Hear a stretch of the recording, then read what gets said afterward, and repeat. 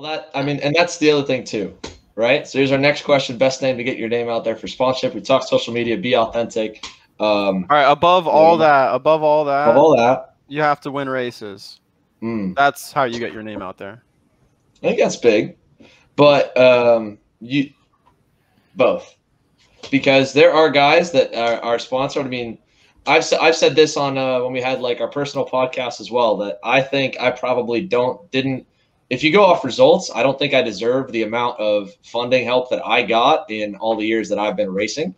But I think both networking especially, and then a bit of a social following, and then the following I had through like announcing and stuff, and the fact that you could, it was more commission based of me bringing people to the team or working to pay it off. So there's ways to get your name out for sponsorships. What Ashley said is huge. Just going to races and volunteering. I mean, there was a thread we had on Cart Pulse on one of the major forums, which is a big shout out to James McMahon and that group over there. And I told the kid was, I think it was maybe 16 or 17, probably didn't have a whole lot, maybe more than like a 206 budget. And I was like, look, like, you know, especially right now with the labor shortage in the country, I think every shop would happily take an extra kid to run around the tent and pick up trash and wipe down go-karts and stuff like that. You don't even have to be mechanically inclined, but if you do that enough and you volunteer your time, there are good people out there that will take care of you and you'll find them. So in terms of getting your name out there, social media is big.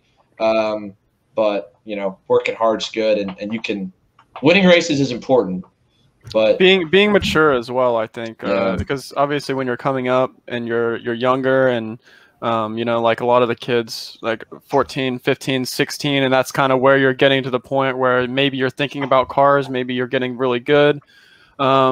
You know, adults really pay attention to the way you act, and just being mature and knowing how to talk and knowing and not being a little kid. Like adults realize that thing, and then like they'll like watch you racing, and if you can just like get to know some people they're older and maybe grow a bit of a network there, that's like how sponsorship is all networking and racing. So it's all about just knowing people and making people like you, really. Yeah, I agree with that. Yeah, it's if you make a good impression, right, you find the right people, they'll take care of you. Yeah, and Connor's done a really good job with that. Like Connor plays the very happy medium of being a kid while also being mature. Like he's Connor, you're a mature kid. Like I'll give you a compliment right here. Thank you. But you know how to clown, but you also know how to like be serious when you need to. So yeah, that's the thing. I mean, you need to be serious to a certain point. I mean, you can't. I see kids out there that are they're taking it to a point of not having fun, and in the end, it's all about having fun. So if you're going out there and you're taking it way too serious and you're not having fun, then there's no point. I mean, yeah, your odds might be a little bit better, but the people like that want to sponsor you, they don't want someone. I mean, in certain cases they might, but they don't want someone that's like straight to the point. This is it. They want people that people are going to like, and people aren't going to like the people that are not going to have fun on an interview or not going to have fun when they're talking to you, or they like the people with personality. So you have to find the happy medium of it. And also another thing is if you come off the track and you go sit in your trailer and go on your phone, and no one's going to know who you are. I mean, unless you go out there and win every single race, you got to go up to people, shake their hands, meet them. And that's the thing. You have to know people in the sport. You can't do it all on your own. I mean, to a certain point, you're going to run out of funding eventually. So you have to know people, and that's basically what the sport's all about. Yeah. And, you know, when you break it down, you know, at the end of the day, when it comes to sponsorship, those guys are not giving you money because, you know, they sell 10,000 cars when you win a go-kart race.